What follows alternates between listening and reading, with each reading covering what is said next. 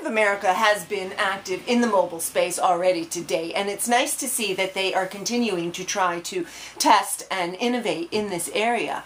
In the latest news, the bank is testing a new mobile payment solution that uses a QR code at the register or on a cash receipt, and then enables users with an app to scan the QR code to make a payment.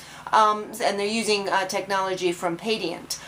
So, you know, what's interesting about this is that there's certainly a lot of players in the mobile payment space right now, but banks really have a very strong interest here, and while they have not been you know, terribly active to date, you know, it's clear that they are beginning to test. Paydiant reports that it's got several other tests going on with banks as well. And when they do come out with something, it's likely to be, you know, a good solution for some consumers who are, you know, comfortable with using their bank cards and feel secure about that.